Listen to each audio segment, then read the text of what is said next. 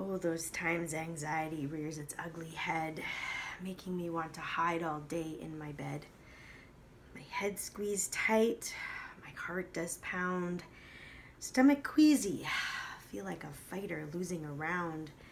Sitting so comfortably ill at ease, emotions overwhelm and my ego is pleased, cackling away with such glee, whispering worthless sweet nothings to me, wreaking havoc down to my core, never a dull moment, never a bore.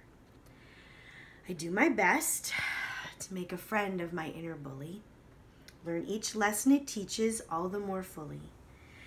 Ego loves to play more foe than friend, yet my soul knows that in the end, ego illuminates those things inside that makes me feel less and want to hide.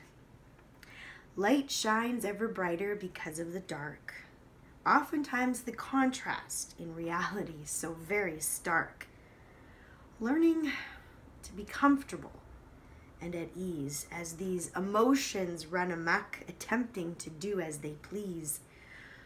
While ego attempts to leave a bruise, emotional triggers are a good tool to use, releasing what's pent up inside of me, allowing in more love, setting my soul free.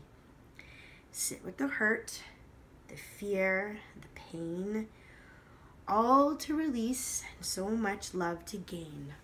With love for self, heart opens in kind, paving the way to hear my higher mind. Boldly go where ego hasn't gone before.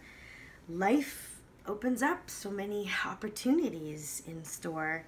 So shout and cry, release all of your tears. Love makes a friend out of all of your fears.